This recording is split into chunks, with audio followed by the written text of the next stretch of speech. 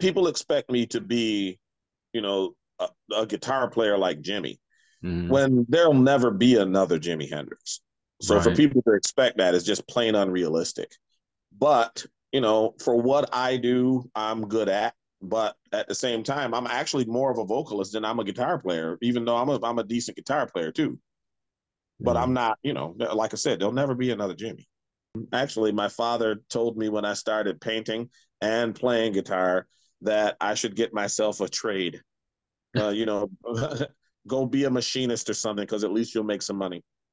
And like when I started painting pictures, even though I was reasonably good at it, he said, they don't call them starving artists for nothing, and he wasn't wrong.